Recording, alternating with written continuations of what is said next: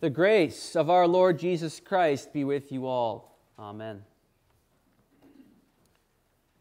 In the 11th chapter of the prophecy of Isaiah, Isaiah paints us a beautiful picture of the coming Messiah and of the eternal reign of the Messiah. And he writes these words, "There shall come forth a shoot from the stump of Jesse, and a branch from his roots shall bear fruit." This shoot, this righteous branch, will do what is right. Isaiah writes, "Righteousness shall be the belt of his waist, and faithfulness the belt of his loins." And it will be a time of peace, a time of security. Again, Isaiah writes, "The wolf shall dwell with the lamb, and the leopard shall lie down with the young goat, and the calf and the lion and the fattened calf together, and a little child shall lead them." It's a beautiful picture of the reign of the Messiah and what we have to look forward to as believers after this life when God takes us to be with Him. That's the 11th chapter of Isaiah. Then in the 12th chapter of Isaiah, he describes how the people of God will respond to the wonderful salvation that they have received. The first 6 verses of Isaiah 12 make up the Old Testament text that we consider this morning. And we read, "You will say in that day, I will give thanks to you, O Lord, for though you were angry with me, your anger turned away that you might comfort me. Behold, God is my salvation. I will trust and will not be afraid. For the Lord God is my strength and my song, and He has become my salvation. With joy you will draw water from the wells of salvation, and you will say in that day, Give thanks to the Lord, call upon His name, make known His deeds among the peoples, proclaim that His name is exalted. Sing praises to the Lord, for He has done gloriously. Let this be made known in all the earth. Shout and sing for joy, O inhabitant of Zion, for great in your midst is the Holy One of Israel." Here ends the Old Testament text, and let us pray. May the words of my mouth and the meditation of our hearts be pleasing in your sight, O Lord, our rock and our Redeemer. Amen. Dear fellow redeemed, today as we consider these words of the prophet Isaiah, we realize that these words are our words as well. We say with Isaiah, God is my salvation. Though you were angry with me, your anger turned away. Why was God angry with us? Well, first of all, we keep in mind that God is never angry without cause. When God is angry, He has every right to be angry. Often we describe the anger of God by using the term wrath, the wrath of God. That's His just and righteous anger over the sinfulness of all who have rebelled against Him. So God was angry with us because we earned His anger. We sinned against Him. We disobeyed Him. Like the prodigal son, we accepted his earthly blessings and then ran from Him, seeking happiness in all the wrong places. We were unwilling to live under all the rules and restrictions that our Heavenly Father had placed on us. Our Heavenly Father commanded that we love Him above all things. We preferred, however, to put other things first. He would always be there when we needed Him, after all. So until we felt we needed Him, we chose to put husband or wife first, to put our money first, or our hobbies or our entertainment first. Our Heavenly Father commanded that we make time in our lives for hearing and learning His Word. We preferred, however, to find other uses for our time. His Word would always be there when we felt we needed it, after all, if we ever really needed it. Until we felt we needed God's Word, why not sleep in on Sunday? Why not spend all our free time watching TV or reading the newspaper? Our Heavenly Father commanded that we respect those in authority over us. However, we preferred to reserve the right to determine for ourselves whether or not those in authority were deserving of our respect and obedience. Why should we obey our leaders in government when they seem so corrupt and so out of touch with us? Our Heavenly Father commanded that we love our neighbor, that we help our neighbor in every need. However, we preferred to relax this command to the point where we felt we were doing a service to God so long as we didn't commit outright murder. We saw no harm in hating others so long as we kept those feelings to ourselves. We saw no real need to help others in need because that was their own problem. Our Heavenly Father commanded that we not commit adultery. However, we preferred also to relax this command a little bit. Maybe we never became guilty of outright adultery in our actions, and yet we were perhaps a little loose in the things we allowed ourselves to watch on television or on the internet. Perhaps loose in how we acted when the husband or the wife was not around. Our Heavenly Father commanded that we not steal, and we were fine with this as long as we were permitted to find ways to take possessions by technically legal means, technicalities, so long as we could stretch the truth a little on our tax forms, so long as we were permitted at least to envy the things that others have, to complain about the things that we would like to have and do not have. Our Heavenly Father commanded us not to give false witness, to use our tongues only to show love for one another, to build others up.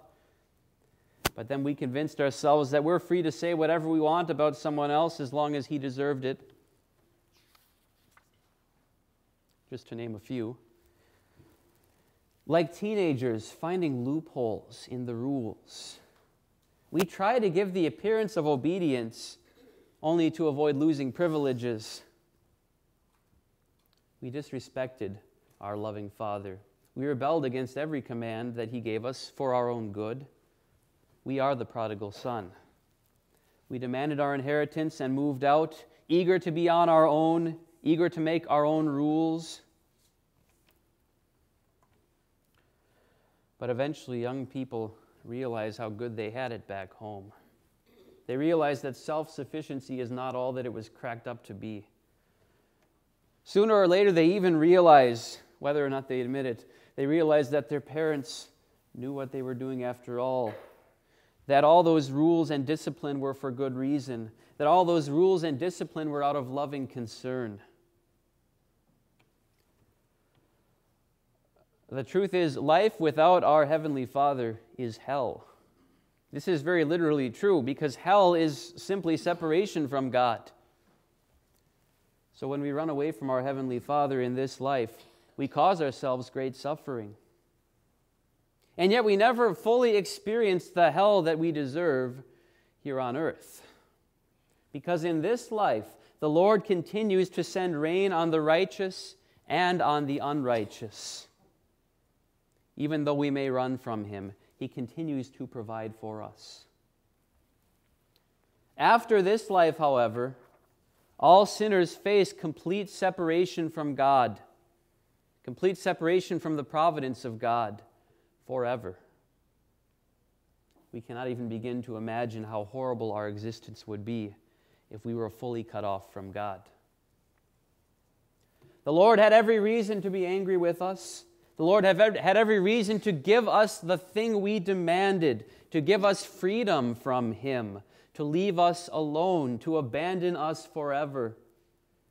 However, Isaiah writes, "Though you were angry with me, your anger turned away." Why would the Lord turn away His anger from stubborn, spoiled children like us? Why would He ever forgive us? Why would He help us after we had taken our inheritance and run away forever? The Lord forgives unrighteous children like us for the sake of His one righteous child. Jesus Christ is the perfect Son. He obeyed every command of His Heavenly Father.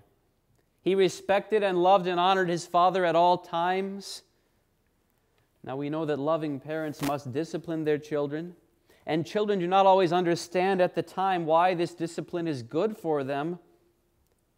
Jesus, however, as the perfect Son of God, never once questioned the wisdom of his Father, even when the Father led him through great suffering.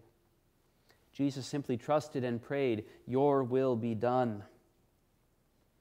And in fact, God the Father disciplined Jesus, his Son, most severely, not for the good of Jesus, but for our good.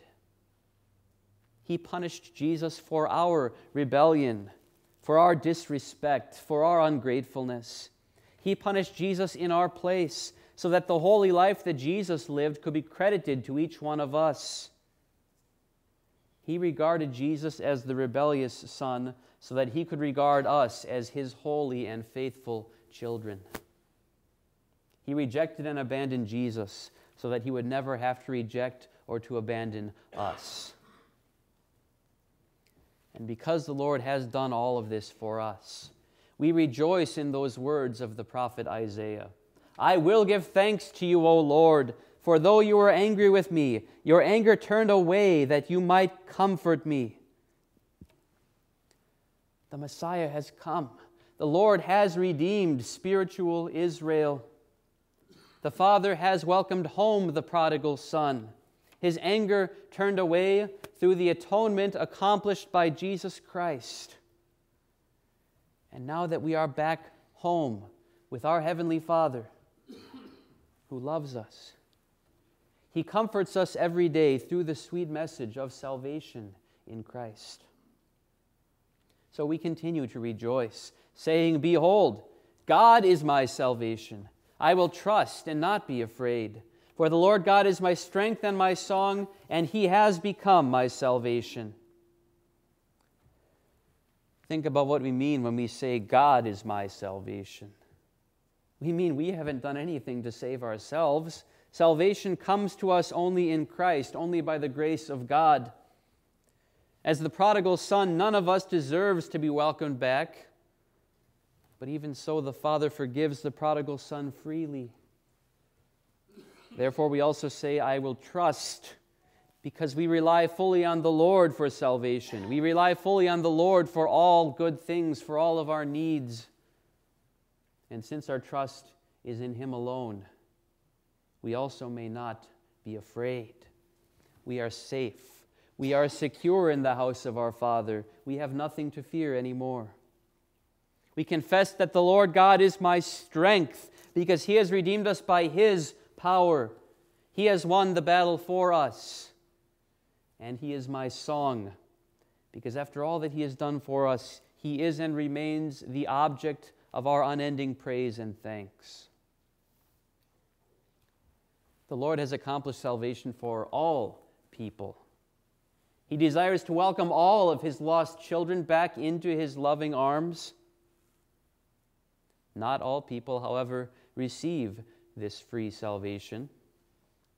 The Lord brings His salvation to us through faith, and the Lord brings us to faith through repentance. What is repentance? Well, the prodigal son offers us an excellent example of true repentance when he says, "Father, I have sinned against heaven and before you. I am no longer worthy to be called your son." No excuses, no demands. The son simply expresses his total unworthiness and his sorrow over his own failure. And so we gather here each week and we confess our sins, essentially saying, "Father, I have sinned against heaven and before you. I am no longer worthy to be called your son." And every week, and in fact every day of our lives, our gracious Father grants us His forgiveness, and He renews us through His means of grace. When your pastor stands in front of you during worship and declares to you that all of your sins are forgiven in Christ, your Father is welcoming you home. When your pastor, or even when any fellow Christian in a private setting, reminds you that your sins are in fact forgiven in Christ, your Father is welcoming you home. When you hear the Scriptures read during worship And then as you listen to a sermon based on one of those readings, your Father is welcoming you home. When you sit in your recliner or at your kitchen table and read from your Bible, your Father is welcoming you home. And when you approach the altar and for just a moment you step out of space and time and you join all believers in heaven and on earth in feasting on the body and blood of the Lamb who was slain for your sins, your Father is welcoming you home. And this is what Isaiah means when he writes, "With joy you will draw water from the wells of salvation." He means that whenever you return to the water of your baptism through confession and absolution, whenever you hear and learn the Word of God, the Word of the Lord, whenever you eat and drink the body and blood of your Savior, you are drawing life-giving water from the wells of salvation.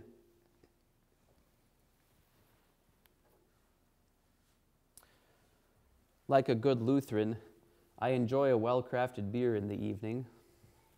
And some of my favorite beers come from a brewery in England. It's called Samuel Smith's Old Brewery. It's currently owned by Humphrey and Oliver Smith. This brewery has been in operation since 1758, and it's been in the Smith family since 1847.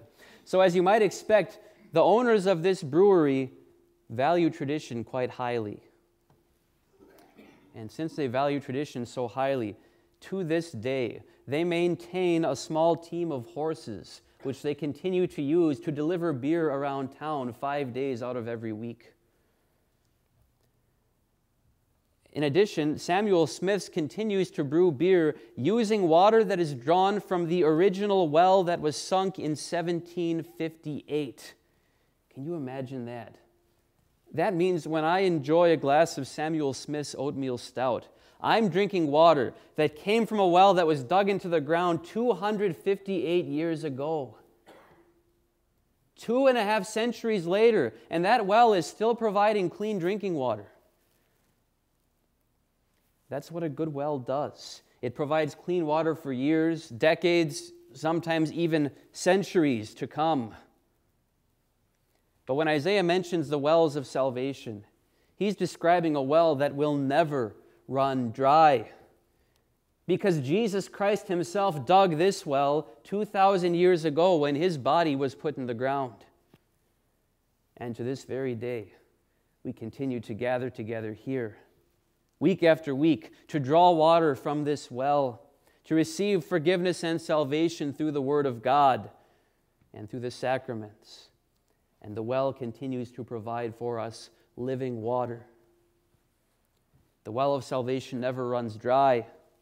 In fact, we may bring our relatives, our friends, our enemies, our acquaintances, anyone with us to draw water from this well, and still the well will never run dry. The supply of living water that our Lord has provided is endless. What is our response to this wonderful providence of our Lord? What is our response to the warm welcome home of our Heavenly Father? Give thanks to the Lord, call upon his name, make known his deeds among the peoples, proclaim that his name is exalted.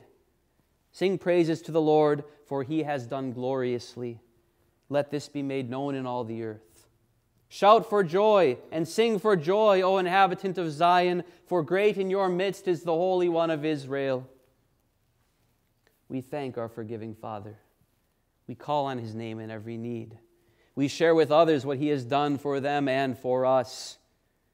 We give all the glory to his name alone. By the grace of God, we are home. By the grace of God, we continue to draw living water from the wells of salvation. And by the grace of God, we will live in his presence forever. Amen. Now may the God of peace himself sanctify you completely, and may your whole spirit and soul and body be kept blameless at the coming of our Lord Jesus Christ. Amen.